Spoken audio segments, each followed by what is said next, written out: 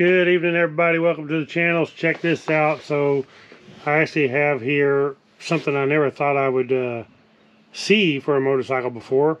Actually, for a motorcycle, you could use on DUALSPORT. I'm using this on my Honda Shadow. You could even use this in your vehicle. So this right here is the Ottocast Lite C5 motorcycle, Apple CarPlay or Android Auto. You can take this thing and put it in your car. You can put this on your motorcycle, scooter. You can even put this on a bicycle. Whatever you got that you can plug into USB, or it actually comes with the stuff to hardwire it, where you can have it hardwired if you want to leave it permanent. Right now we're just going to use it on USB to try it out. But very cool. This thing will give us Apple CarPlay to where I can use Google Maps or my Apple Maps off my phone. I can use my music off my phone and all kinds of stuff on my motorcycle. I plan on using this on the Honda Shadow. I think this would be pretty cool. So it does come with a mount, which is like a 1-inch ram ball mount. That comes with this style mount with the U-bolt clamps that you can mount it. It comes with the short swivel, so swivel on here. Or it also comes with this style. You can put this on your mirror probably, or on your handlebar clamp mount. So right now we just have the USB plugged in. This thing just threads in like so. You can see the 1-inch ball back here. So basically we just have this clamp, and this will clamp onto the handlebars or this style, whatever you use. I actually already have one of these on my Honda Shadow that I'll be using, and I won't have to be using this right now. If I decide to mount it permanently, then I will. But it just comes with this watertight connector right here. Threads on. You can see you can take this one off. You see the O-ring seal, and if you want, you can actually put in the hardwire adapter, and basically all it is 12 volt. So you have a positive and negative. Connect that to your battery or to a keyed switch is what you would want to do, and thread this one on and use it. But for right now, like I say, we're just going to use this one. So this is notched. Thread this on like so. This thing actually does come unclipped off here. There's a power button right here on top. So if you take this little threaded part here, this is just to make it a little harder to steal if somebody wanted to steal it. It don't just unclip off there. And we push down on that. You can actually clip this unit right out. You can see the gold contacts here. There's a speaker right here. On this side, it does come with a Phillips screwdriver. And you can take this out and put in the SD card. Takes a micro SD card. And you can also plug in this OTG cable right here. But we're not going to use all that right now. We just want to get this thing on the bike, try it out. So I'm going to snap this back in, lock it in, take our lock here and tighten it down. So on the back here, it also does come with a stylus. It just pushes down into a little notch right here, and then you can use the stylus. I'm not much of a stylus user. It should work good with touch. It's touch screen, and we might have touch gloves, so it should be fine anyway. But if you wanted to, you could use a stylus. Then of course we have the power button right here to turn it on. So we should just be able to take this thing, plug it into our portable power station for now. Plug it into USB, and it should power up. As you can see, this is kind of a strange motorcycle. It looks like a adventure bike. It'd be nice if you could change that. I'm not sure if you can change that to a different style bike or a different startup screen, but we're loading here. It's already connected to my phone. I already opened this up and connected to my phone, so it should connect pretty easy. But this is the main screen, and there it automatically, without touching anything, it went ahead and started into Apple CarPlay. So what you're seeing is what's on my phone. It's actually really responsive. Nice and responsive. Slide back and forth. When we go this way, it shows our map, and it shows some of our stuff like our music over here. We click play to play our music, and it's going to come out the speakers. I don't want to get a copyright thing, so I don't want to play that very long, but plays the music out the speaker on this. On this side, we have some of our recently used icons. We have our battery indicator. It shows that we're connected to our phone. Shows our time right there, 4:42. If we click on this one right here, it brings up our regular screen. Click this one again, we go back to that. Like so. So if we slide this over, you can see all of our apps. So if I wanted to click on Google Maps, just like shows my location, we can actually zoom out.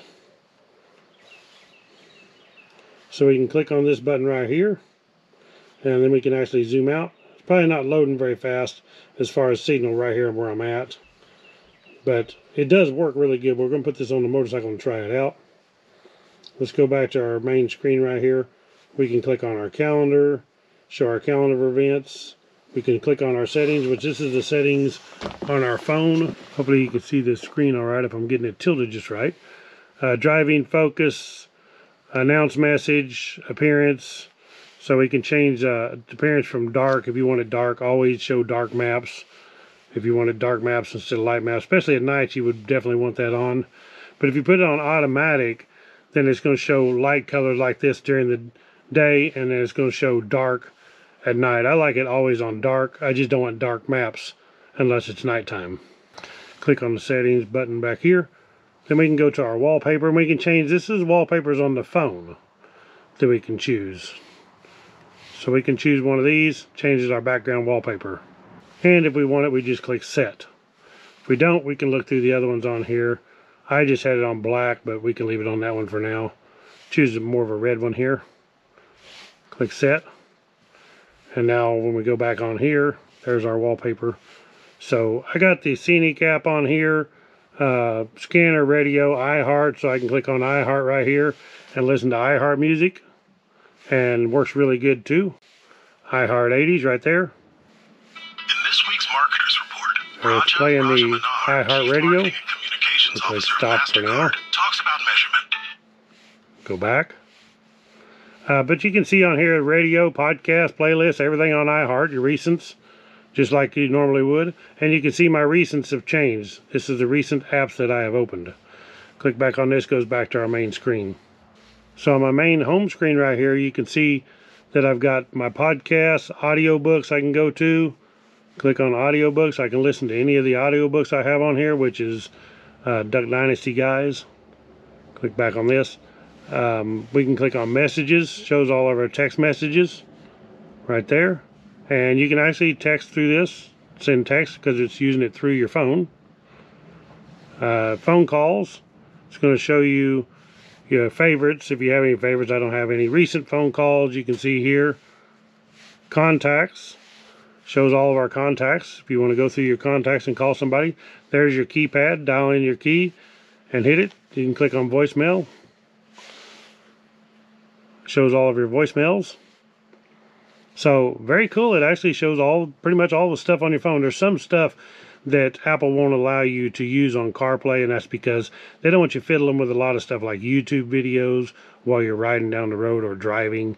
So that's not actually on there. But some people have a way that you can download something and use YouTube videos on CarPlay. I'm not sure exactly how they do it yet, but they do. So if we want to go to our car home, which is the unit itself, there's the settings for it. We can click on CarPlay, Android Auto, our micro SD. I don't have one in it right now. This emit Bluetooth. So if you push this right here, this is going to turn it on, and I can actually sync this to my Sena headset, or you can sync this to like your Apple AirPods. Click on settings right here. This is all the settings in this unit, not the settings on your phone. So you have the system settings, Wi-Fi, the Bluetooth, the display. And on the display on this one, there's actually different backgrounds. Sound effects. We click on sound. You can see our volume. 25%, 26%. Master volume. So we can turn our volume up and down right here. Depending on how loud we want that, we'll turn it up a little bit for now. Click the back button. Up here at the top, we can actually change the brightness. If we click on this little thing right here, we can change it to night, which it kind of dims a little bit, or day. And that would just kind of go into a night mode, into a day mode. If we click on this, this is our speaker. So that's just a quick access right up here. Click back, back. Get out of here. We click on display right here, and display settings. the backlight level for day and the backlight level for night. You can change both of those. So backlight during the day, we definitely want that bright. Turn it up where you can see it good. Display settings here. Brightness, contrast, saturation, and you can reset everything to default. Click on this home button, goes right back to our home. And now we want to go back into Apple CarPlay, just click that. We're back into Apple CarPlay. So this thing seems to work really smooth and really fluent. I'm going to stick this on the bike, see what it looks like, and see how the maps shows up. That's my main goal, is being able to use the maps, the phone, and the messages. And I think it's going to work really good. Okay guys, so let's try this thing out. So it should be, when I turn my key on, it should come on. And it does. See the adventure bike on there? So let's take this thing up the road and try it out. Should be connecting to CarPlay here pretty quick. There, it's connected. So it don't take too long to connect. It actually connects pretty fast. Okay, so let's go ahead and turn this on Maps. This is Apple Maps. I like Google Maps a little better. But we'll just leave it on Apple Maps, I guess, see what it does. Got to get signal here, maybe. Pull out of the garage.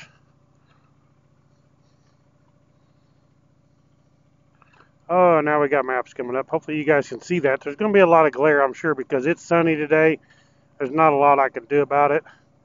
Maybe if I tilt this thing down some. So it does kind of have a sun hood over the top here to help a little bit with the sun. We'll see. Let's go ahead and see. I can use my gloves too.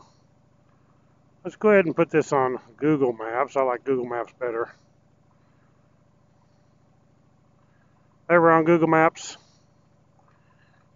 And I can actually go on Google Maps and I can search for a place. See, there's route options, map colors, satellite map. Put it on whatever, north up. Change my volume on here, traffic reports, everything. Just the same thing basically that's on my phone. And we're just going to ride up the road and make sure that our GPS tracks okay. It does show my location. And there's that sun I was talking about.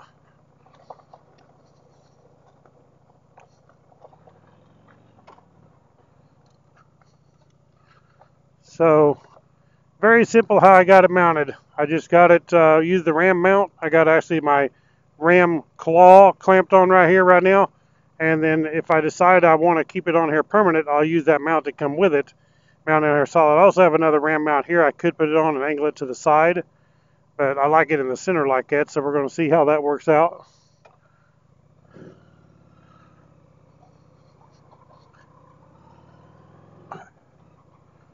So there it's tracking. It's going the right direction. You guys, I'm sure, are not going to be able to see this. One thing about maps is, even on my phone or whatever, it always shows the light background like this, and it shows the roads to be light too. And I don't like that. I like the roads to be, they should make the roads dark with the background light. I mean, it's really actually hard to see them, even on my phone. Which this is basically the same thing as my phone. So it is tracking right up the road. The GPS is working good. And like if I wanted to make a phone call, I could tap on that right there. And I could go to my contacts. And then I could call my wife. Or you can even ask Siri, because it's connected to my Sena headset right now. Or even if I wasn't connected to my Sena headset, Siri will still work through that through your phone. So you can ask Siri to make a call by clicking on that. You go like this, it's going to bring up, you can see Siri come up right down there. So if I said, ask her to make a phone call, she's going to do it. So everything, as far as I can tell, actually works pretty good. I'm actually impressed with this little thing. I like it to have Apple CarPlay on the motorcycle. And one cool thing is, like my Jeep Gladiator, mine don't have Apple CarPlay. So I could actually stick this, I have the RAM mounts on my dash. I could stick this thing in my Jeep or in my Ford Ranger and have Apple CarPlay wherever I go. If I just use the USB, so you could have it hardwired to your bike or just use the USB, and then just take and unplug it and use the USB, plug it into your vehicle, and have Apple CarPlay. So this is Apple CarPlay for your automobile, or motorcycle, anything. And this thing is waterproof, so it don't matter. You can take, if it pour down rain, it's good to go. It's not going to hurt it one bit to get wet. It's actually pretty rugged. The build quality seems like it's really good on this thing. Watch for debris in the road. Let's try it back on Google Maps here. I wish you guys could see it better. I know you can't, but it is working good. You just have to trust me on that. The maps is showing up good, showing all the roads. So, pretty darn impressive. It tells me the direction we're going, which is east. And because I have it hooked on here when I do directions to somewhere, I have it hooked to my Senna. So, I paired this actually to my Senna. You get on here and you can pair, where I showed you, the emit Bluetooth, and you can actually pair it to your Senna. So when I did that, I can actually hear it through my Senna. You guys won't hear it on here, but I can hear it. If I have navigation, it's going to give me turn-by-turn directions, come through my Senna. If you didn't have a Senna, you could hear it through that. Of course, with the wind noise on a motorcycle, you're probably not going to hear it real good because it probably wouldn't be loud enough.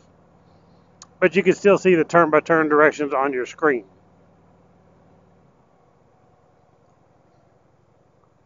So we're going to turn around here. Just wanted to take you up the road and show you a little bit. Let me pull down here in this shade right here.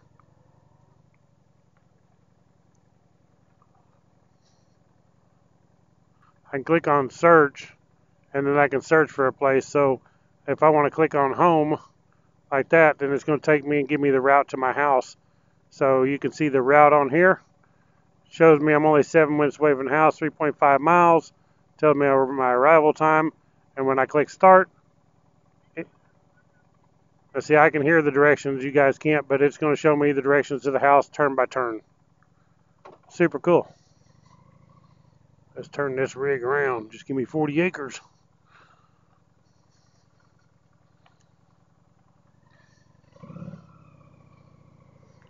And get out of this guy's way.